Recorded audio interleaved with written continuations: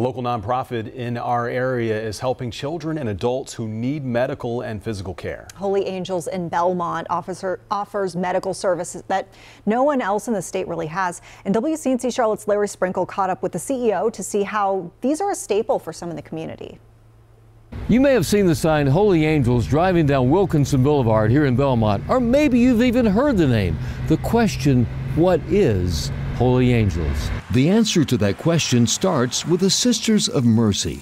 Back in December 1955, a very desperate mother brought her infant daughter to the Sisters of Mercy in Belmont. This little baby had a list of physical disabilities. Doctors told her mother that she would only live for a few months.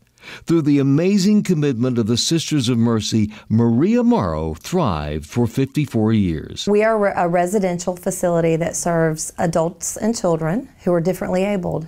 Co-founders Mother Mary Benignus Hoban and Sister Patrice Manley work to accommodate additional children with special needs. And for 67 years, Holy Angels has been there. One of the things that we do really well here is we serve adults and children who have pretty complex medical needs and also complex physical needs as well. This one-of-a-kind organization offers programs and special services for both children and adults with intellectual and developmental disabilities and delicate medical conditions. Carrie Massey is the CEO of Holy Angels. Our residents who have highest needs get to go to school and have a teacher teach them everything a normal kid is being taught.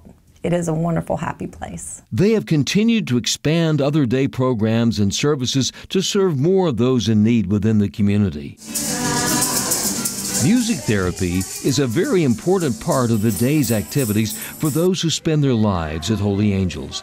It gives kids of all ages a chance to enjoy the sounds and to make some music themselves. Oreo plan! The Holy Angels Greenhouse offers a great learning opportunity for many of the adults who live on the campus. With the staff assisting, it's all hands-on and a lot of fun. They live, they learn, they have such a special life, and it's all because each one is an angel, and that's really what Holy Angels is all about. Larry Sprinkle, back to you.